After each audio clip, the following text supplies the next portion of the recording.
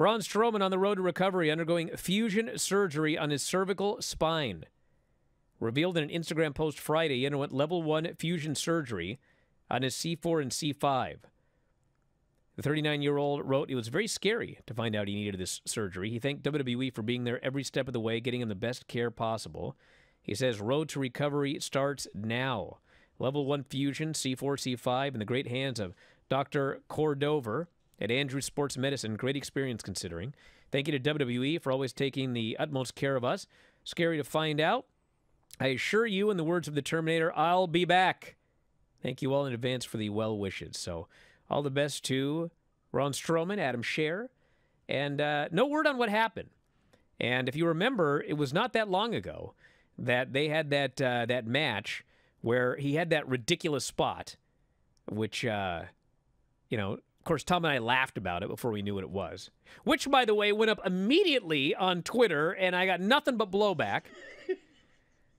So anyway, he had that, and then, they told us that he had a concussion. And then, like, a week later, he was back in the ring, and I think that was his last match. So I don't know if maybe, whatever happened that gave him the concussion also injured his neck, or if, this was just wear and tear over a career. But one way or the other, it sucks. All the best to him, and hope he is back very soon. Absolutely. And because let me tell you something about Strowman. People think I don't like Strowman, because maybe I've called him a big dummy once or twice. But he was so miles better this last run when he came back. And I don't know what it was. It was just like he got newly motivated, but I mean, his promos, his work, he was by far the best Giant that they had by miles. And it's too bad that now he's down, because that was the best run of his career by far. It was. He looked like he had shaved off a little bit of weight, and he was in there with Ricochet, and, I'm sure getting released, was a motivating factor when the call came to come back, that you want to take as much advantage of this as possible. But a little bit, to the side of that, James Andrews, if he's not, should be in every sports Hall of Fame everywhere. He should make it into the WWE Hall of Fame. Yes, it's not his hands that are doing the surgeries for the most part on these folks now that are getting them, but that orthopedic center in Alabama has been an absolute godsend for every single athlete, not the least of which have been professional wrestlers. And however that started, whether it started with Turner and that, assimilation of those guys going over there, I'm not exactly sure, but thankfully, this has been the case where they have had such an open door and been willing to work with WWE and all of these promotions to get these people fixed up. Matt Jackson had to obtain a special license in order to deliver an exploding super kick to Jon Moxley. Performed the move during the Anarchy in the Arena match, which Dave, by the way, you want to know what he gave that match? Read the Observer! So anyway, Dave Meltzer reported today's Observer he was required to get a fire performer's license from the state of Nevada. I get it. I could talk about this for years. So, hold on a second. What? What is a fire performer? Is someone like juggles, fiery gimmicks or whatever? Yeah, remember when Samoa Joe had his people out there and they were doing the fire dance and all that sort of stuff? That sort of thing. Okay. All right. So, I go to Vegas. Yeah. I want to get a license to dance with fire. So, they're going to want to see me, do whatever, right? Yeah. See me handle it or the point of this is, Matt Jackson isn't a fire performer. He's a wrestler who wanted to do a spot with fire. And so you're telling me it's that easy to just get a fire performer's license? Sure. Like, hey, throw a super kick, buddy. All right, you can kick. We'll let you blow up someone's face with a firecracker. It seems like, what? This seems like something you should have to work for like a period of years and display competency in the art of working with fire. Where do you practice doing the firework from the boot so you can put together a highlight reel to show the folks? I mean, what the heck? I mean, nobody got hurt. I'm not saying that, he shouldn't have done it. He's done many super kicks in his life. But it just seems like it's pretty easy to get. My point is, it shouldn't be easy to get a fire performer's license. It seems like that should be hard. Maybe there's levels.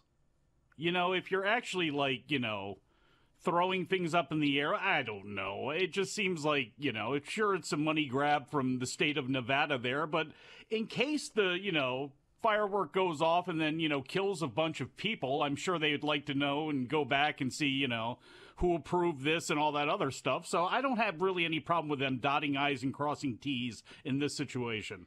So what's, what about Jericho when he throws his fireballs? Does he need a license? Or does he just not throw fireballs in Vegas? No, he needs to be slapped for doing that, and everybody needs to be slapped for doing that because he does it too much now. It's ridiculous that he can just burn anybody he wants and then there's no follow-up to it whatsoever. It's just kind of ridiculous at this point. Plus, we all know it's flash paper, and that stuff's expensive. It is?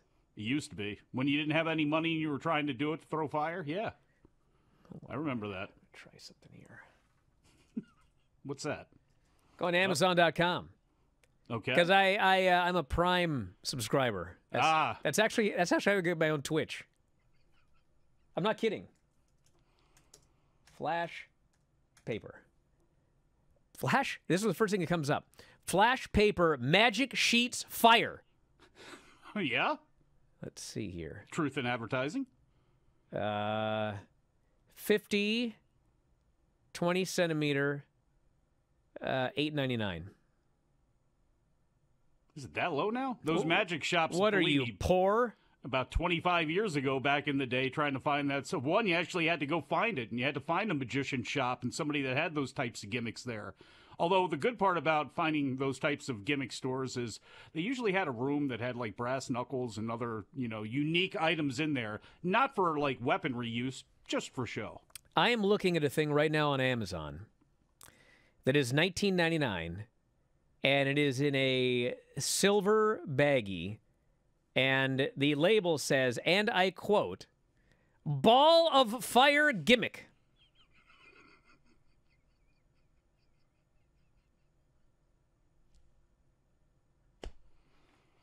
Not a lie. That's the gimmick. You can get a dual flash gun. It'll shoot 2 fireballs for $20. 20, that's it? Yeah. $20 for a dual shooter. Huh. So yeah, I don't know what your gimmick is, brother. It's 25 years ago too. I got to step into the 2023s here. Wednesday's episode of Dynamite. It's actually a lot longer ago than that. It was like 30-something years ago. Yeah, because you're old. Yeah, I am. Wednesday's episode of Dynamite, up 10% from last week. Best audience for the show since March 22. 18 to 49, 8.29. 923,000 viewers. It was down. It was up 10% in viewers and down 10% in the demo, which is kind of weird. Tied for the third highest rating in 18 to 49 compared to the same week in 2022. Overall audience down 3.9%, 18 to 49 down 27.5%. So, yeah, WWE year over year is up in ratings and demo, and AW is generally down. But we're going to see what happens as Collision debuts, and we head into the summer with a lot of very big shows. I wonder what the big show was on Wednesday, because I'm obviously out of the loop on this. I don't think that there was any basketball on, but when you look at the showbiz chart is delayed.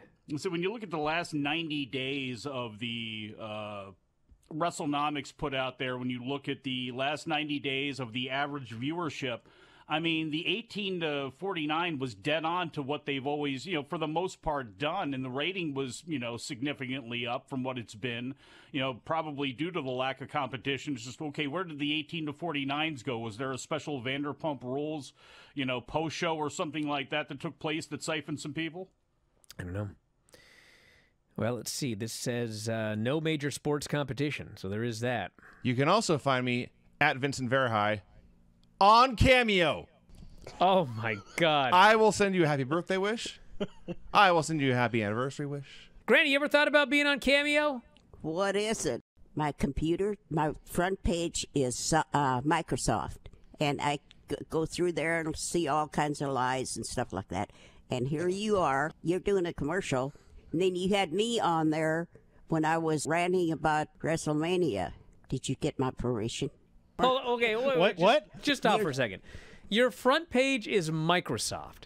I guess. I don't even know what that means. Your front page is Microsoft. What do you mean you go through there and see all the lies? What does that mean? Well, they have a whole bunch of stuff, about this and that and this and that, all kinds Like of news. the news? News? I don't post the videos. I don't edit the videos. If you saw some video or some commercial, I have no idea what it is or where it came from or who edited it together. I'm sure it was someone from the site. It's not Tony, and it's not Dave, and it's not me. And it's not Vinny. He's busy doing cameos. That's right. If you enjoy these videos, for just $7.99 per month, you can enjoy full-length editions of The Bryan and Vinny Show, Wrestling Observer Live, Figure 4 Daily with Tom Lawler and Lance Storm, the Mad Men Podcast, Speak Now Pro Wrestling with Denise Salcedo, and more, plus hundreds of archived shows, all in beautiful HD. Don't miss out. Join us today.